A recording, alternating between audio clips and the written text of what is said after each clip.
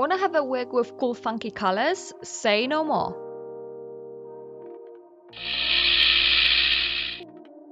You will need a wig. For this method, we will work with one that is heat resistant and synthetic. I chose this one because it is slightly lighter than what we need and therefore perfect as a base. Then prepare stainless steel pot that is designated for dyeing. You won't be able to use it for normal cooking after this, so really make sure to use an old one or the one you don't mind parting with. I am going with red dye and they recommend working with boiling-ish water around 90 degrees Celsius. You will also need something to stir the colored water with. Again, you can't use it to cook your own food.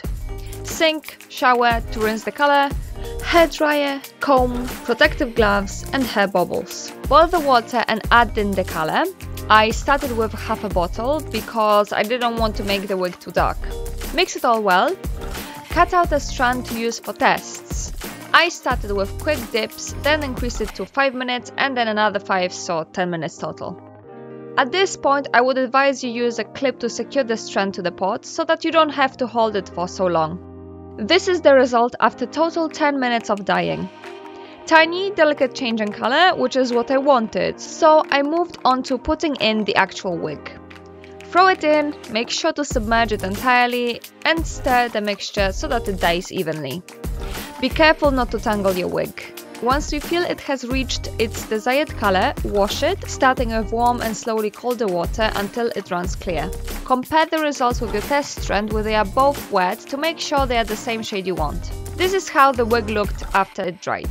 I determined it was too delicate of a change for my liking, so I went back to dye it again.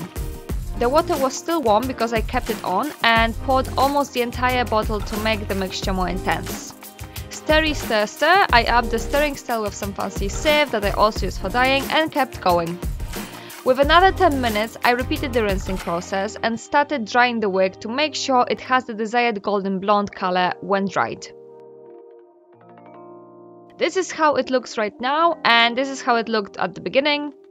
Now onto the pink color. I divided the hair using the hair bubbles to mark the areas I want to be pink. Repeated the color preparation process, used the test strand to determine the results and waited another 10 minutes. Once I approved the results, I moved on to the actual wig and carefully put the chosen areas for pink color. Remember to stir, twist and swap sides of the wig to make sure the parts are dried evenly around the dividing bubbles.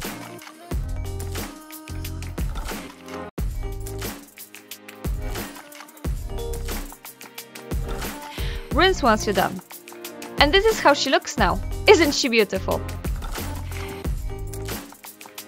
The wig dyeing is done, but if you want to know how I styled it for Uno, here is the next part.